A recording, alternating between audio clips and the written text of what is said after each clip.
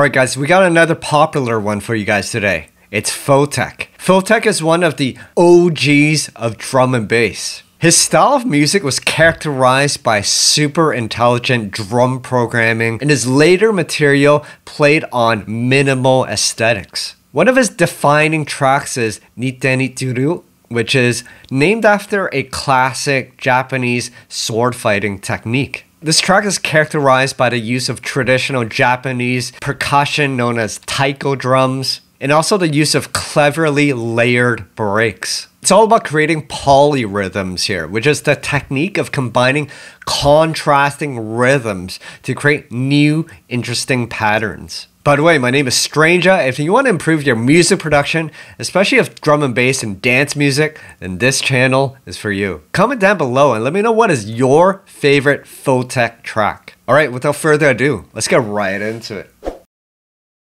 Alright, so we're going to break down the drums first. So once again, this is more of a track inspired by Photek. I wouldn't say it's an exact replica of Ni Ten Ichi Ryu, but more of an inspiration. And sorry to all the Japanese people there if I messed up the pronunciation. I studied Japanese many years ago, but I've forgotten most of it. Would love a chance to learn it again one day though. So one of the popular breaks used in those early drum and bass days was the Soul Pride break. The Soul Pride comes in 4 parts, and you'll just have to listen to see which one you want to use. It's really up to you. I say part 2 and 3 sounds good.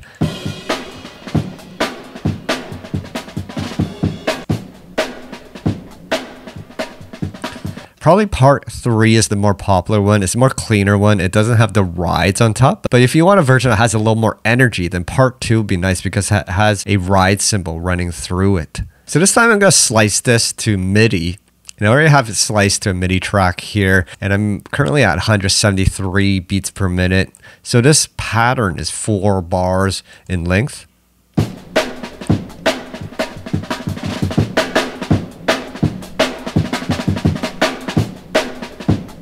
And really, I'm just going to use the first bar and then resequence it to my liking. So this is the first bar. So first thing is I'm going to fix the timing. So because this is a human drummer, some of the timing is off. So I want to fix all the 8th notes so it's right on beat. And then we'll fix the shuffle on its own like that. Now, the shuffle is pretty hard. So you may want to shift this one over a bit, right? We can hit legato to fix all the note links. That's great. Now let's extend the pattern to 2 bars. And then we're going to take this first section here. And then take this section, duplicate it. And if we want to take it a bit further, we can duplicate one more time. This time, I'm going to take this section here and move this guy here. And we can just move these shakers here.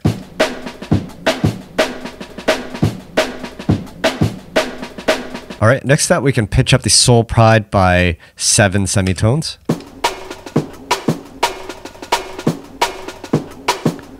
That's sounding better. And then I have an EQ here where I raise the highs. I love making the highs nice and crisp. So around the 10,000 hertz is nice. And then I use a low cut below around 150 hertz just to get rid of that rumble because we're going to add a main kick and snare on top.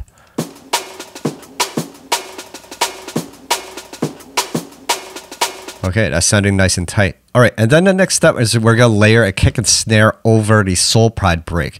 Now, I was looking for a kick and snare that was close to Ni Ten Ichi Ryu.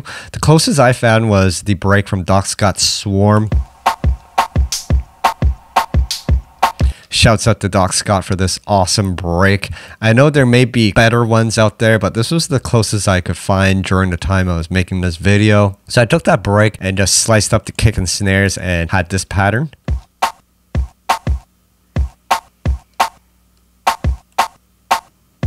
And then layer this with the Soul Pride.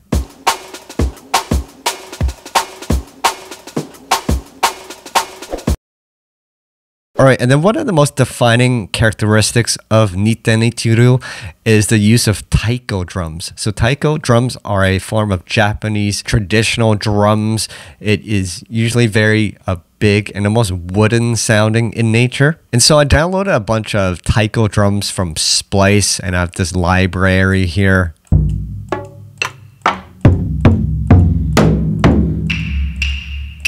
So as you can see, there's an assortment of lower sounds that kind of sound like tom drums.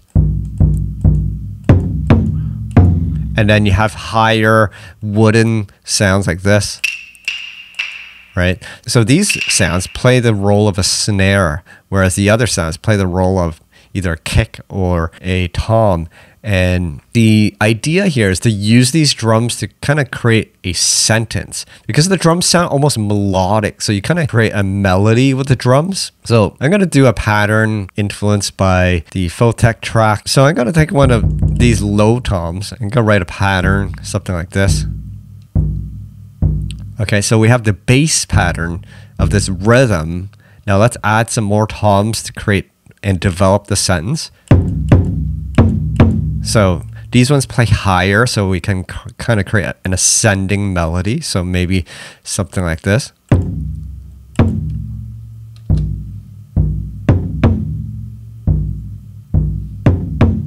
Okay, so now the rhythm is starting to develop. Let's use this one as kind of an accent or a counter rhythm. So this kind of rolls into the other hits. So what I mean by this is you place it right before another hit, so it rolls into the following hit. So like here, and then maybe one here. So this rolls into the first hit here.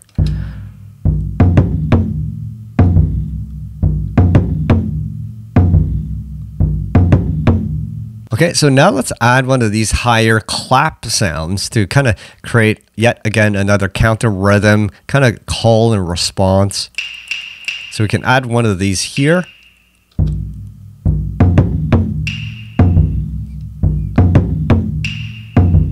Another position for this guy is we could extend this into 2 bars and maybe put this one here.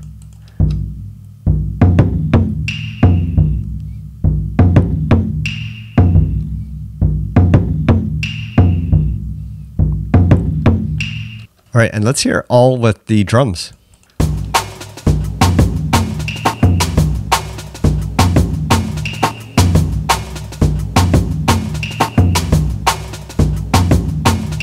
Now you may want to use the velocity to change the volume of some of these hits. For example, this one is coming in a bit loud here, so we might want to bring it down a bit.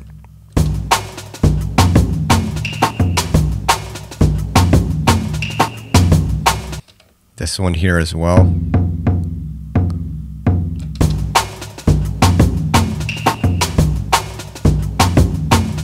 All right, so we're getting that Photek vibe.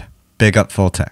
If you want to support, we got a new preset pack out with some big bass sounds. It's called Wubs and Wobbles. And you can check it out in the link below. And while you're at it, you can check out my other products as well. But if you're not ready to buy yet, remember you can download these products for free. Also down in the link below. Alright, so I brought the track into the arrangement view, and just for some additional Photekiness, for lack of better terms, I found a sample which is actually the source of these kind of wind instrument sounding effects in Ni Ten Ichi Ryu. And I was actually blown away when I found a sample years ago. I think I found it on Dogs on Acid. So shouts out whoever posted the sample up there. Right, that one's iconic. Right, so we can slice up some of these samples and place it across the track. And not to mention, one of the other sounds used in Ni Ten Ichi Ryu is the sword sounds. After all, the title is named after a sword fighting technique or philosophy in ancient Japanese culture, so it only makes sense to use some sword samples.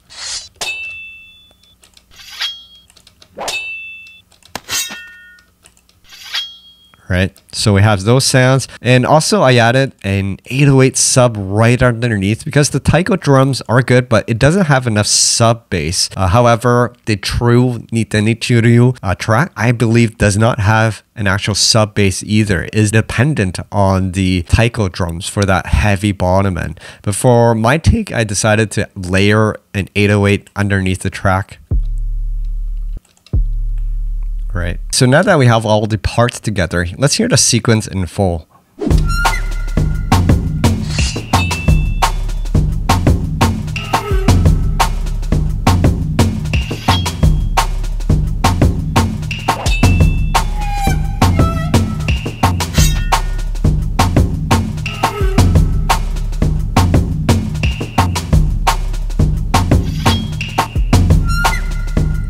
By the way, if you're interested in grabbing this Ableton project, I'll leave a free link down in the description below. So notice how all the sounds play off each other, especially the drums. Notice how the TAIKO drums play off like call and response, like a counter rhythm or like a polyrhythm on top of our break beats. And then I've layered all the sounds so that they play off each other. They're never playing at the same time when we look at the PHOTEK'S samples and the sword sounds. So that's one key, is you have to place your samples correctly and intelligently so that they kind of create a rhythm and they play off each other.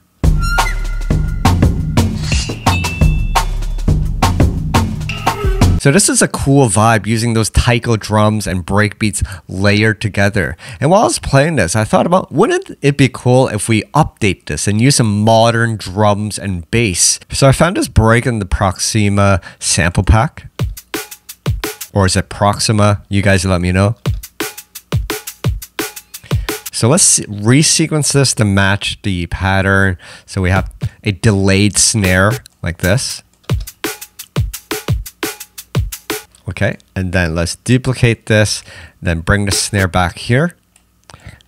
And then we're gonna bring this kick here. Okay, and then duplicate it one more time, and the last bar, we're gonna bring this back. And then just take this section, duplicate it.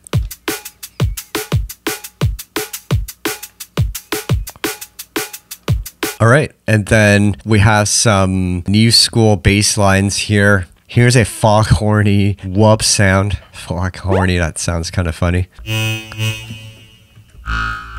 And this is a preset by Onray on our Wubs and Wobbles pack. If you're interested, check the link below for more information about it. Awesome Wub and Wobble sounds from this pack. And you can use these macros to make them nastier.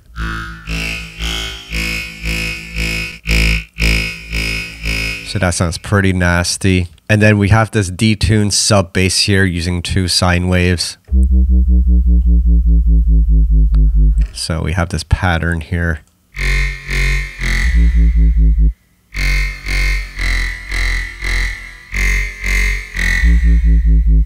Okay, so some pretty nasty business. And yeah, so then I'm gonna mute the older drums that we had, and we'll play with the newer drums and the newer bass, and we'll check out what we got. Now actually we can layer that Soul Pride on top. So let's hear the track in full.